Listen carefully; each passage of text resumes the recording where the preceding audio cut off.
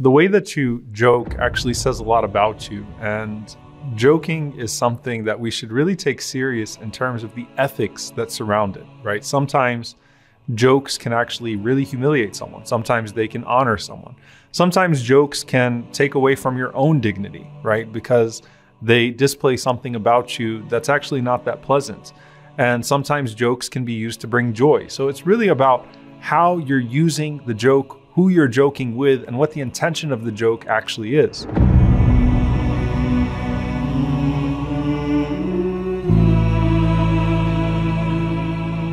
Now, the first time the Prophet ﷺ would joke with you, it would probably take you aback. Why? Because he's Rasulullah ﷺ, right? So you hold him in such high esteem as you should, sallallahu alaihi wasallam. You've seen him in such a noble way as you should, sallallahu alaihi wasallam. And the first time he jokes with you, you're going to be taken aback. And the Prophet ﷺ had that experience with some of the companions. So he would tell a joke, sallallahu alaihi wasallam, and some of the Sahaba said, "Ya Rasulullah, you're joking with us? Like, are you really joking with us?" And the Prophet ﷺ said, "I joke, wala aqulu illa sidqa." I joke, but I only speak the truth, even when I joke. So the first thing about the joking of the Prophet ﷺ is that the Prophet ﷺ, as-sadiq al-amin, the honest and trustworthy one, the truthful one, would not tell a joke with a lie in it, meaning he wouldn't deceive you with a joke. And so the Prophet ﷺ set that standard. And by the way, he also guaranteed, alayhi salatu wassalam, a home fi wasat al-jannah, a home in the middle of paradise, liman tarak al-kadhib wa in kana mazihan, for someone that leaves off lying even if they are telling a joke. Now, when you actually start to get to the specific jokes of the Prophet ﷺ, I don't want you to feel bad if you don't find them funny. Why? Because jokes usually don't translate well across culture and language, right? So your parents' jokes are probably not funny to you, and your jokes are certainly not funny to your parents, right? It's kind of all over the place. So when you start talking about jokes across culture and language, and you're talking about 1400 years ago, obviously there's a context to it. There's something that people would have found funny that you would not find funny. But at the same time, it's just the idea of how the Prophet ﷺ used to joke that was so beautiful. And it starts off with his family. Aisha radiallahu ta'ala anha, she tells us that if it wasn't a serious matter, the Prophet ﷺ always found a way to tell a joke about it. Kana mazahan fi bayti. So first and foremost, he was a jokester in his own home, sallallahu alaihi wasallam. He was pleasant in his own home. He used to joke with his family all the time, sallallahu alaihi wasallam. So he brought joy with him to the house. And that's something that is consistent with his overall demeanor at home, sallallahu alaihi wasallam.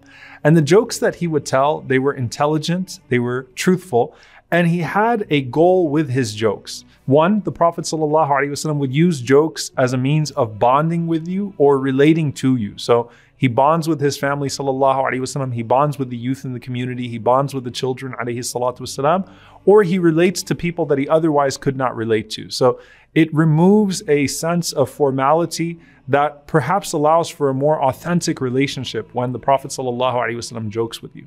The second thing the Prophet ﷺ does with his jokes is he diffuses tense situations. And that's something that's part of his genius, ﷺ. So when Fatima radiallahu anha and Ali radiallahu ta'ala anhu got into an argument, because that's what married couples do, they have arguments. The Prophet ﷺ comes to her house, Fatima's house, and says, "Where is Ali?" She said that he's upset, he's in the masjid. The Prophet ﷺ goes to the masjid and he finds Ali radiallahu ta'ala anhu sleeping in the dirt. And the Prophet ﷺ starts to dust the dirt off of him and says, "Qum ya Aba Turab, stand up, O father of dirt." So he's doing that, sallallahu alaihi wasallam, to diffuse the situation, right? And that's something that jokes can do. The Prophet ﷺ would also use jokes to convey a concept, right, that might have made you nervous before, but he would do that, sallallahu alaihi wasallam, so that you could understand something more beautiful, so to unlock a greater beauty. So for example, the Prophet ﷺ telling the old woman, "Do any old women enter into paradise?" And she was grieved. And then the Prophet ﷺ said, no. The Prophet ﷺ says, no woman will enter paradise elderly, right? Because everyone enters paradise youthful. So the Prophet ﷺ was making her feel better. The Prophet ﷺ was doing away with her anxiety. And the Prophet ﷺ was really conveying a greater beauty. The fourth thing is he would show you that he was paying attention to you, right? And it means something when the Prophet ﷺ jokes with you, right? And so most of his jokes were actually with the downtrodden. Most of his jokes were actually with those that were overlooked. And most of those jokes were with people that others would not even have conversations with, right? So you find with Zahir radiallahu ta'ala anhu, for example, Zahir radiallahu ta'ala anhu, who was a young man who did not have the best appearance, who did not have a tribe, who did not have anyone to really uplift him in that society. The Prophet ﷺ would always joke with Zahir radiallahu ta'ala anhu. So he'd make sure to point out Zahir in the gathering, and he'd tell a joke with Zahir radiallahu ta'ala anhu. He'd inflate the importance of Zahir radiallahu ta'ala anhu. And one time the Prophet ﷺ even goes to the marketplace, and in this beautiful story, the Prophet ﷺ, he grabs Zahir radiallahu ta'ala anhu, and he starts to scream, "Man yashtari hadha al-abd, man yashtari hadha al-abd, man yashtari hadha al-abd." Who's going to buy this one from me? Who's going to buy the slave? Who's going to buy the slave? And Zahir radiallahu anhu did not know that it was the Prophet ﷺ behind him. So he said that when I knew it was the Prophet ﷺ, I didn't fight back so I could get the barakah of his closeness sallallahu alaihi wasallam. So I just submitted myself to the Prophet ﷺ, carrying me and holding me and laughing with me.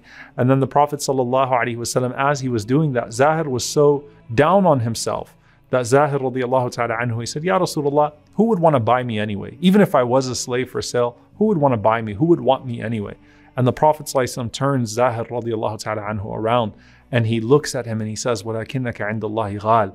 You are priceless in the sight of Allah subhanahu wa ta'ala. Who do you think you are, right? You're an amazing person. You are priceless in the sight of Allah. So his jokes were with the downtrodden sallallahu alaihi wasallam. His jokes showed you that he was paying attention sallallahu alaihi wasallam, and he was establishing a relationship with you at such an intimate level, even if others were not even having conversations with you. So it's really important for us to appreciate for a moment. You know, when you look at the rules, like the Prophet ﷺ does not allow people to joke in a way that mocks others. The Prophet ﷺ does not allow you to joke in a way that frightens others. So he wouldn't let you take someone's belongings and scare them. He wouldn't let you jump out at someone, sallallahu alaihi wasallam. He prohibited all of those things. The Prophet ﷺ would actually tell jokes that would honor people instead of humiliate them. And in that process, he was building greater bonds instead of offending people, and making a more cohesive community where you felt connected first and foremost to him sallallahu alaihi wasallam. Sallu alayhi, sallu alayhi, sallallahu alayhi wa sallam.